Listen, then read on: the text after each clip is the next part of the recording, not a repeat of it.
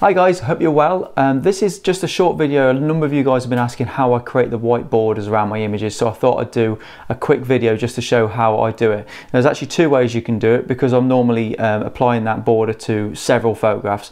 I actually create an action and then apply that action to a group of photographs, okay? But we'll talk through how I actually achieve the white border, and then how you can create an action to make it easy if you've got several images you want to apply it to.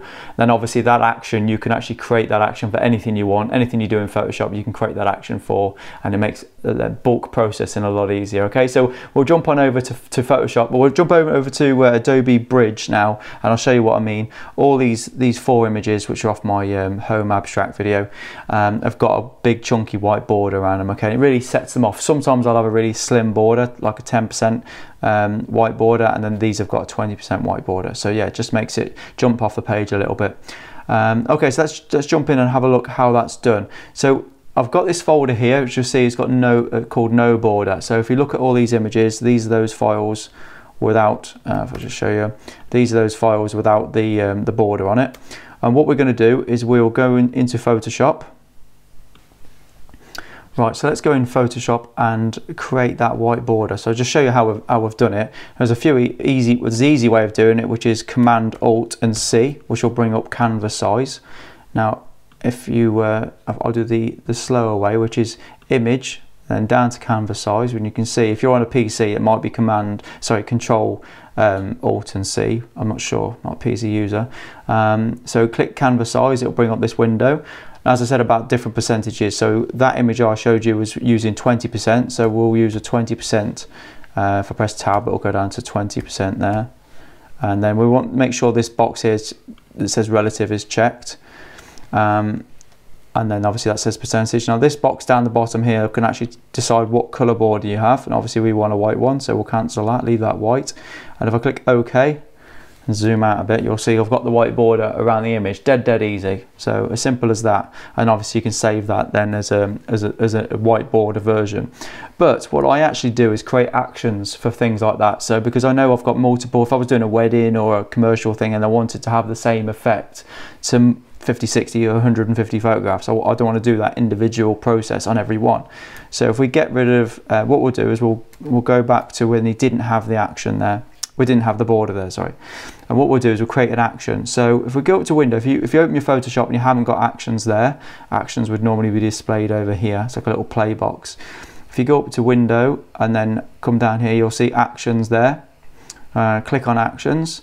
Now you've got all your folders here. So what you want to do is create a folder. You can have actions for different types of images. I used to have loads actually. I don't touch them now at all. Hardly touch Photoshop, to be honest with you. But right, okay. So what we'll do is create a new folder, so that means it's easier for us to find the new actions, and we'll call it Gareth video. Gareth video. Okay, so we've got an action folder. So that's created this folder here. And then what I want to do now is create an actual action, which is this little box with a cross in it. So we click on that and we'll call it white border 20%. Okay, so as soon as I hit the record button, you can actually create shortcuts for this action if you wanted to, but as soon as I hit record, Photoshop's going to start recording everything I do. Okay, so I'll hit record. And obviously I have to, sorry, I didn't point out that you have to actually select, it's very important that you select the right set that it's going into as well. Make sure that's set. Okay, so hit record. You'll notice over here that the little red record circle showing, and it's starting to record everything I do to this image. Okay, so there's no rush, there's no time scale to do it. It's just so take your time, and then it will just remember, it will just store everything you do. So we know that we want to apply 20% to the border to this, so that's the shortcut was Command Alt and C. So that brings up canvas size. Okay, so if I go down to width, I want to make sure I'm on percentage. I mean, I could have pixels or inches or centimeters or anything else, but I want to use a percentage. So I want 20% width, I want 20% height, and I want to make sure this box relative is ticked. So make sure everything's square. Okay. If I come down here, I've got the option to have different backgrounds. So we know that if I look down on the bottom left hand side of Photoshop, I can see that my background is selected white, so that's why it's come up white here. So if I wanted to change the colour of the border that we're going to create, I could obviously just do it there, but we don't want to do that. So we'll click OK. That's now going to create that border for us. Okay, as far as we're concerned, with that action, we can actually press stop now. That is job done.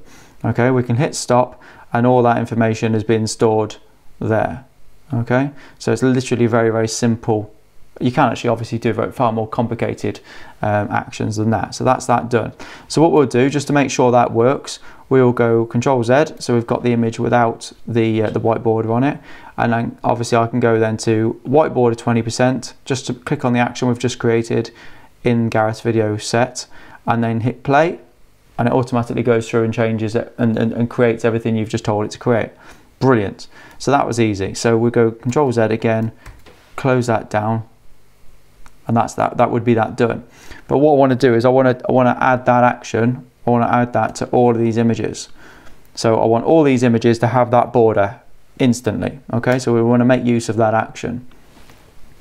So what we'll do is we'll go back to Photoshop, and then instead of opening any of the files, what you do is go to File, and then slide down to where it says Script, and then slide over to Image Processor.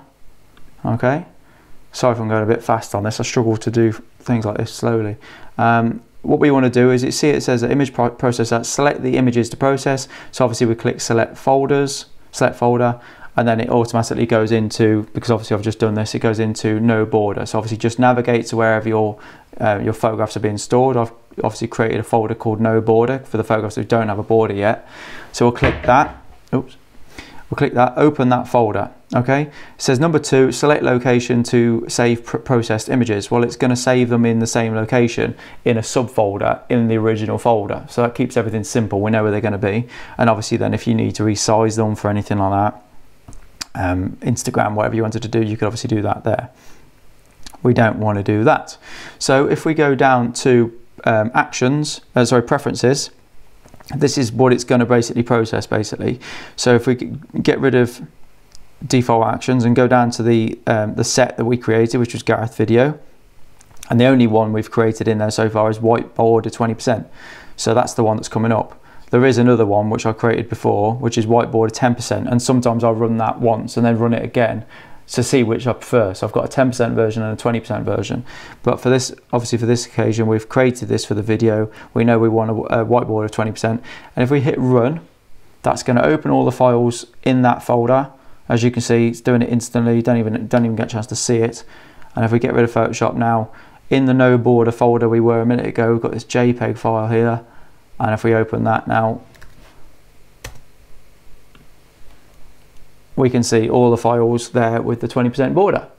And just to demonstrate what I mean, this might look ridiculous, but if I go back to Photoshop and go File, Scripts, and run that process again, Image Processor, select folder. So this time, instead of being no border, let's use the JPEG. Folder we've just created. So these images have already got a border on them. So let's open those ones. And again, same location, Gareth video, down at preferences at the bottom, Gareth video. So we're adding another 20% to them, and then click run.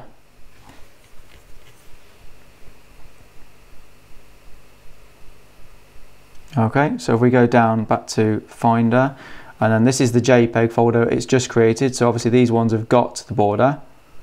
And if we open that file, these ones have got the border twice. So if I show you all them, they're 40%. So yeah, it's just, I mean, sometimes that's nice to print like that and then stick it straight in a frame because you don't need to go out and buy a mount. So yeah, but that's it. That's how I do it. Dead easy. And as I said, actions are really handy in Photoshop if you're going to do something like batch post black and whites, or batch post a certain crop to a file, or if you want to resize something and you don't use Lightroom, you know, there's anything that you want to do in Photoshop, you can add that action, you can get that to record. So it's really good, handy thing to have. So yeah, give it a go, see what you think.